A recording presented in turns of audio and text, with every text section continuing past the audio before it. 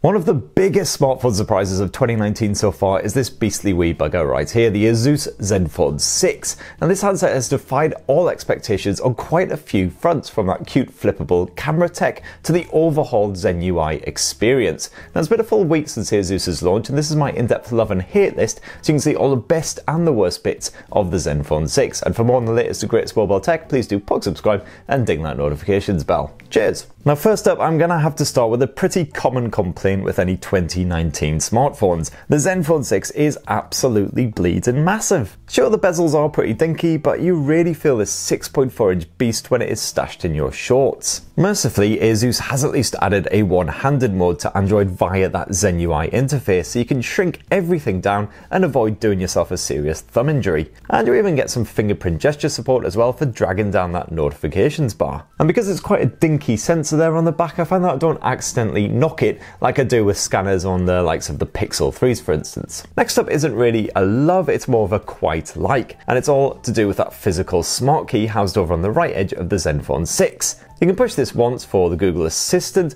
or you can customize the functionality, so for instance, you can turn it into a pushy version of the OnePlus 7's alert slider. However, you unfortunately can't set that smart key to open up your favorite app. Instead, you're limited to this rather short list of actions right here in the settings. And it's another almost love for that Full HD Plus IPS screen, which offers a full view experience unfettered by notches and other annoying bits like that. This display is pretty punchy and exceedingly bright as well, topping out at a mighty 600 nits. And you also get a limited amount of customization to tweak the color temperature to suit your own personal preferences. However, unfortunately, the auto brightness is utterly balked. This often plunges down to the very minimum setting even when you're stood in extreme sunlight, which I know is a bit of a rarity for the UK, but it's still pretty bloody annoying when it happens. Still, despite the complete lack of any kind of pre-installed screen protector and my general cack-handedness, there are thankfully no scratches or scuff marks on that gorgeous screen after a full week of basically being stashed in my bag, in my pants, wherever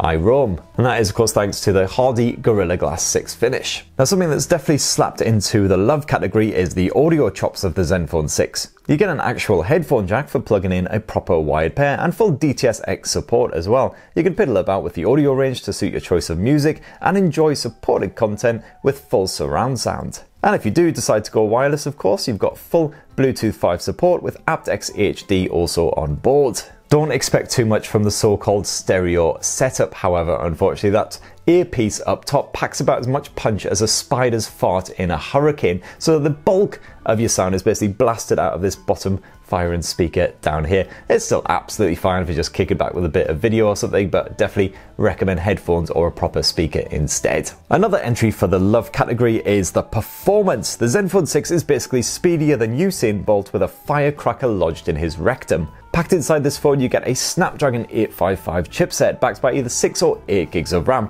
So basically you can do whatever the fudge you like and everything will be nice and nippy. Plus, with a bit of Game Genie feature action as well, you can live stream or record your gaming sessions and block all those pesky notifications, so your mum doesn't distract you from your PUBG session just to tell you that anti-mod piles are acting up again. And there's a performance boost feature on board as well, like you'll be needing that anytime soon. I also really love the mammoth 5000 mAh battery stuffed inside the Zenfone 6. That makes it on par with the Moto G7 Power as far as capacity is concerned, although sadly the battery life isn't quite as strong here on the Zenfone. You'll still more than comfortably make it through a full day of play on a full charge, even with plenty of camera action, media streaming and gaming and so on, but you will want to charge it up every night just to be sure. And more big love heading the Zenfone 6's way thanks to the refreshed Asus Zen UI 6 experience. It's basically very similar to stock Android now, with an emphasis on performance. You do still get a fair few bonus features chucked on top, similar to the likes of Oxygen OS. These include welcome bits like a proper dark mode, plenty of gesture support, and stuff that I've already banged on about like the one-handed mode